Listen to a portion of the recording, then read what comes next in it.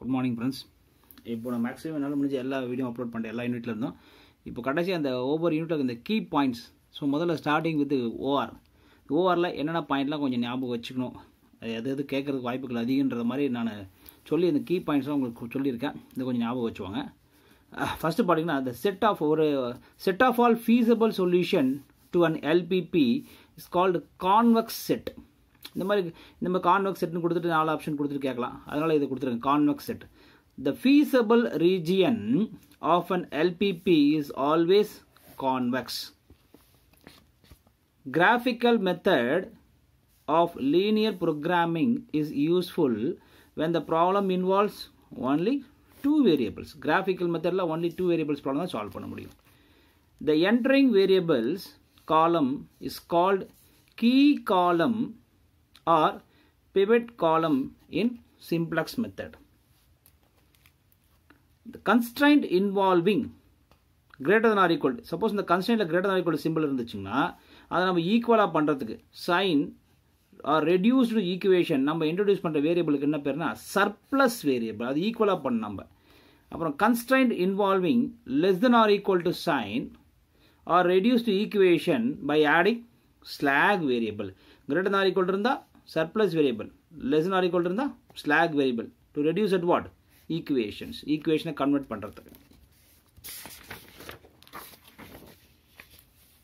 அடுத்து a feasible solution which optimizes the objective function is called an optimal solution.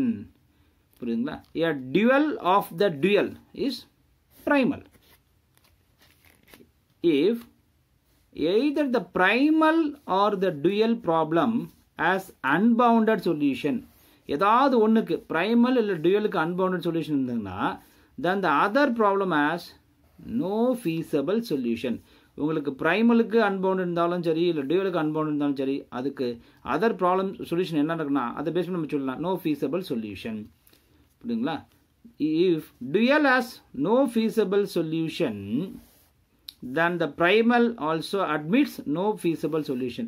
Sir இங்க unbounded இருந்தா no feasible சொல்றீங்க, அப்போ no feasible இருந்தா unbounded அப்படி கிடையாது. நல்லா புரிஞ்சுக்கோங்க. primalக்கும் dualக்கும் unbounded இருந்தா ஏதாவது ஒன்று primal or dualக்கு unbounded இருந்தனா அப்போ other solution is no feasible. இங்க dual has no feasible னா then the primal also what? No feasible solution. அப்புறம் இதுவும் கேட்டிருந்தாங்க முன்னாடி. A transportation problem is said to be balanced if sum of A equal to sum of B. That is total demand equal to total supply. Okay. The number of non-basic variables is the number of non-basic variable in the balanced transportation. Alla புரிஞ்சுக்கோங்க. Balanced transportation problem with m rows and n column is mn minus m plus n minus 1. mn minus what? m plus n minus 1. இது எதுக்கு நான் பேசிக் variable. நல்லா புரிஞ்சுங்க. Number of நான் பேசிக் variable கண்டுபிடிக்கிறதுக்கு இந்த formula mn denotes what? number of rows and number of columns in the transportation problem. இதே வந்து பேசிக் வேரியபிள்னா இப்போ எப்படி சார்? அது டிரான்ஸ்போர்ட்டேஷன் ப்ராப்ளத்தில் இங்கே பாருங்க. the number of basic variables in the transportation problem with m rows and n column என்ன formula m plus n minus 1. அங்க எப்படி? அது நான் பேசிக், இது பேசிக். if the transportation problem is non-degeneracy, then the condition என்ன கண்டிஷன்னா m plus n minus 1 equal to number of occupied cells இருந்தா அதுக்கு பேர் என்னது? non-degeneracy. அப்போ degeneration என்னன்னா not equal வந்தா அது degeneracy. Assignment problem is a particular case of transportation problem. In a traveling salesman problem, assignment cannot be made along a diagonal line. இந்த transportation problem, இந்த assignment problem வச்சீங்களா, இந்த diagonal line நம்ம எந்த அசைன்மெண்ட்டும் பண்ண முடியாது. traveling salesman கேஸ்ல diagonal lineல எந்த அசைன்மெண்ட்டும் பண்ண முடியாது. அதுதான் in a traveling salesman problem assignment cannot be made along the what? diagonal line in the of the cost matrix. Okay. An assignment problem is said to be balanced. Assignment problem balance இருக்குன்னா number of rows must be equal to what? number of columns.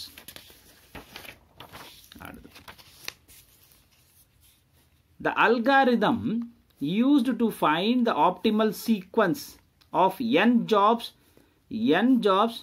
through 2 or 3 missions is அந்த algorithm பேர் என்னன்னா Johnson's algorithm. Johnson algorithms. Optimum sequence selected for n jobs and m missions is n factorial to the power what? M. N factorial to the power m. The total float of a critical activity is either negative or 0. Mostly நம்மளுக்கு என்ன வரும்னா இந்த critical activity பார்க்கும்போது என்ன total float value எப்பவுமே 0, maximum 0. Okay, the total float for a critical activity is either negative or what? 0. சரி. The PERT calculate the expected duration of each activity. நம்ம ஜெனரலாக PERT பொறுத்தவரை நம்மளுக்கு இந்த calculation இந்த time depends இந்த 3 time optimistic, pessimistic, most likely இந்த 3 time கொடுப்பாங்க. அந்த 3 டைமை வச்சு நம்ம என்ன பண்ண போறோம்? எக்ஸ்பெக்டட் கண்டுபிடிக்கிறோம். அதுக்கான formula T equal to TO plus 4TM plus TP by 6. This is the formula we are going to use to find the expected time in PERT.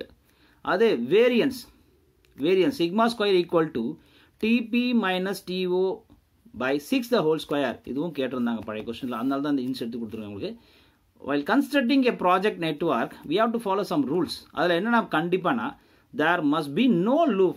கன்ஸ்ட்ரக்ஷனில் என்ன இருக்கக்கூடாது, நெட்வொர்க் பண்ணும்போது நோ லூப் இல்லாமல் வரையணும். அதே மாதிரி parallel activity கண்டிப்பாக இருக்கக்கூடாது. And no dangling. All the activity connected with the what? Must be connected the what? Last. அதனால் இந்த 3 கண்டிஷன் பார்க்கணும். No loops, no parallel activity and no dangling. அடுத்து லிட்டில் ஃபார்முலா. கியூவிங் தியரியில் அடிக்கடிக்கு இந்த எம்சிக்யூ கொஸ்டினில் கேட்குற ஒன்றா little formula. LS equal to lambda into WS, LQ equal to lambda into WQ, LS equal to lambda by mu plus LQ, WS equal to WQ plus 1 by mu. ஞாபகம் வச்சுங்க, அடிக்கடி கேட்குறாங்க. நான் இப்போ வந்து கொடுத்துக்க ஒரு 4-5 ஃபார்முலா கொடுத்துக்கிறேன். எல்லாமே எது கொடுத்துக்கிறேன்னா நம்மளுக்கு சிங்கிள் சர்வருக்கு மட்டும் தான் கொடுத்துருக்கேன். ஓகே, மல்டி சர்வர் அவ்வளோ கேட்குறதில்ல, சிங்கிள் சர்வர். அதனால் இதுதான் சின்ன ஃபார்முலா. அதனால இந்த பேஸ் பண்ணி தான் நிறைய ப்ராப்ளம் கேட்குறாங்க. அதனால் இந்த ஃபார்முலா மட்டும் கொடுத்துருக்கேன் உங்களுக்கு. ஆவரேஜ் நம்பர் ஆஃப் கஸ்டமர்ஸ் இந்த நான் empty Q LQ equal to mu by mu minus lambda or 1 by 1 minus rho. That indicate what? Traffic intensity. Rho indicate traffic intensity. Average number of customers in the system LS, that we are going to denote by using a what? LS. LS equal to lambda by mu minus lambda or rho by 1 minus rho. அப்புறம் the M1 model is known as birth and death model. அப்புறம் utilization factor or traffic intensity for the single server. நான் கொடுத்துருக்க எல்லா formula எதை base பண்ணி கொடுத்துருக்கேன் உங்களுக்கு? Single server. Okay, single சர்வருக்கு row equal to lambda by mu. இதை யூட்டிலைசேஷன் ஃபேக்டர்னு சொல்லுவாங்க. அது sometimes we call it as what? Traffic intensity. அதனால் எது இருந்தாலும் row value is what? Lambda by mu. அடுத்து total inventory cost EOQ ல total inventory cost equal to setup cost, purchasing cost, holding cost plus shortage cost. இதெல்லாம் சேர்ந்ததுக்கு பேர் தான் what? Total inventory cost. அப்புறம் EOQ மாடல். உங்களுக்கு EOQ மாடலை பொறுத்தவரை ரெண்டு தான். ஒன்று finite production and what? Infinite production. இப்போ finite production போது EOQ formula square root of 2C3R by C1 into what? Square root of P production. P by P minus R. இது infinite நாங்கள் ப்ரொடக்ஷனை பற்றியே பேசல. P என்ற value கொடுக்கலனா EOQ equal to square root of 2C3R by C1.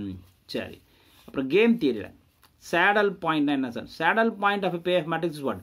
Maximum of row minima equal to minimum of காலம் maxima. வீடியோவில் game theory video எல்லாம் கிளியராக கொடுத்துருக்கேன். நீங்கள் ஃப்ரீயாக இருந்தாலும் அதை கூட ரெஃபர் பண்ணிக்கலாம். சேடல் பாயிண்ட் சொல்லுவோம் maximum of row minima equal to minimum of காலம் maxima. That represents the what? Game value. அது எப்படி ரெப்ரசென்ட் பண்ணுவோம்? V upper bar equal to V lower bar. ரெண்டுமே ஈக்குவல் வந்தால் அதான் நம்மளுக்கு என்னது? Game value. when the game is fair, நீங்கள் இந்த வேல்யூ கண்டுபிடிக்கும் போது அந்த வேல்யூ வந்து கேமோட வேல்யூ 0 வந்தால் V upper bar V lower bar equal வந்தால் அதான் கேம் வேல்யூ. அப்போ அந்த 0 வந்தால் இந்த கேம் என்ன சொல்லுவோம்? நம்ம ஃபேர்னு சொல்லுவோம். அதே மாதிரி when the game is strictly determinable, நீங்கள் கண்டுபிடிக்கிற அந்த value V lower bar V upper bar V value that should not be 0 தவிர இருந்தாலும் அப்போ தான் நம்ம டிட்டர்மின் பண்ண முடியும். that time only you can call it as what? Game is strictly determinable. அப்புறம் லாஸ்ட் இப்போ இதுவும் இந்த மாதிரி மாடல் தான் கேம் தியரட்டிக்கலி கேட்குறாங்க 2x2 கேம் கொடுத்துருப்பாங்க 2% 0 some game but without saddle point அப்போ அந்த மாதிரி ஏபிசிடின்னு வச்சு உங்களுக்கு மாடல் கொடுத்துருக்கேன் 2x2 இந்த மாதிரி ஒரு 2x2 கொடுத்து சேடல் பாயிண்ட் எக்ஸிஸ்ட் ஆகாமல் கொடுக்கும்போது எப்படி கேம் வேல்யூ கண்டுபிடிக்கணும்னா கிராஸ் மேலே பார்த்தா நியூமினேட்டரில் cross multiplication AD minus PC AD minus PC divide by A plus D minus B plus C நியூமினேட்டரில் cross addition minus அதை மேலே என்ன கிராஸ் அடிஷன் பண்ணுறீங்களோ அதை அப்படியே கீழே ஆட் பண்ணுறீங்க பாருங்கள் value of game AD minus PC divided by a plus d minus b plus c. So these are the things only I am giving a key point to remember. கொஞ்சம் ஞாபகம் வச்சுக்கினா கொஞ்சம் ஈஸியாக இருக்கும். மிச்சம் இதை பற்றி நிறைய ஃபுல்லாக வேணால் நீங்கள் ஒவ்வொரு வீடியோ போய் பார்த்தீங்கன்னா உங்களுக்கு எல்லாம் கிடைக்கும். இந்த கீ பாயிண்ட்ஸ் மட்டும் நீங்கள் எக்ஸாம் பண்ணி ஜஸ்ட் ஒரு வாட்டி ஒரு கிளான்ஸ் பார்த்துட்டு பண்ணிங்கன்னா போடும். இதை பேஸ் பண்ணி கண்டிப்பாக கொஸ்டின்ஸ் வரதுக்கு வாய்ப்புகள் அதிகம். Thank you friends. கண்டினியூவாக பாருங்கள், சப்போர்ட் பண்ணுங்கள், சப்ஸ்கிரைப் பண்ணுங்கள்.